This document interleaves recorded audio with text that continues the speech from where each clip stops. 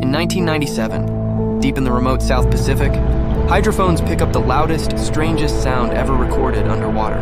They called it the Bloop. Louder than a blue whale, louder than any ship, louder than an earthquake. This ultra-low frequency roar lasted over a minute, and it came from somewhere deeper than 3 kilometers below the surface. For years, people went wild. A colossal unknown sea monster?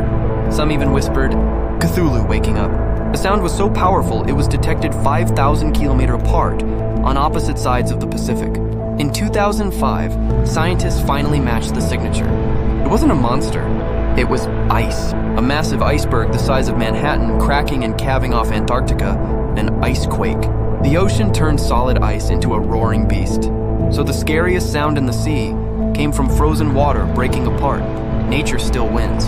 The Bloop is solved. But the ocean? Still 95% unexplored. What else is down there?